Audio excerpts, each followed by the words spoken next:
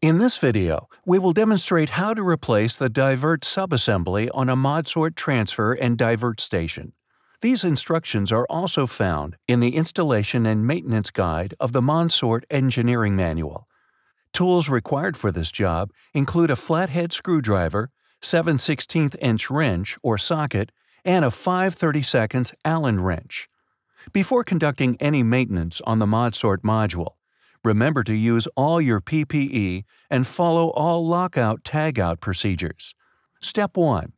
Begin by removing top plates on each side of the unit. If side guides or spacers are present, remove as well. Step 2. Unlatch and remove the orange clips from both sides of the belt. If needed, raise the roller top belt up to gain access to the clips. Be careful if using a screwdriver to lift up the roller top belt. The divert belt may be damaged if the screwdriver slips. Step 3. The following procedure is performed by two people. Choose the easiest direction from which to push the belt retaining pin. Using a small screwdriver or an Allen wrench, push the pin out so it can be pulled out from the other side. Step 4. Reinsert the pin into the free link side of the roller top belt, where the clamshell and spheres need to be retained. If the pin is not reinserted, the spheres and clamshells can fall out as the roller top belt is removed from the transfer. Step 5. Place each end of the roller top belt on the conveyors in line so the divert subassembly can be worked on. Step 6. Trace the motor cable from the divert drive roller to the control card and disconnect the motor cable connector. Step 7.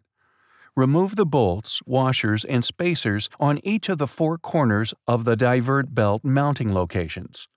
Step 8. Lift the transfer assembly up and out of the Modsort module and place it on a raised flat work surface with the wear bed up. Step 9. Place new divert assembly into the Modsort module. Notice, handle the MDR wires carefully to prevent damage. Step 10. Insert the bolts, washers, and spacers, if present, on each of the four corners of the divert belt mounting holes and tighten. Step 11. Place new motor cable connector to the motor control card. Route motor cable as to not pinch or damage the cable. Step 12. Bring both sides of the belt together. Step 13. Unlatch the orange clips on the side of the belt that contains the pin. Step 14. Pull the pin out of the belt. Step 15. The following procedure is performed by two people. Push the belt links together and apply compression where the pin will start to be inserted into the belt. Push the pin into the belt, making sure pin is fully inserted and flush with module.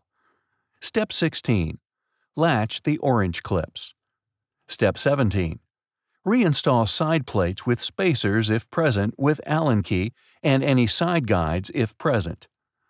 For more information, please visit www.modsort.com.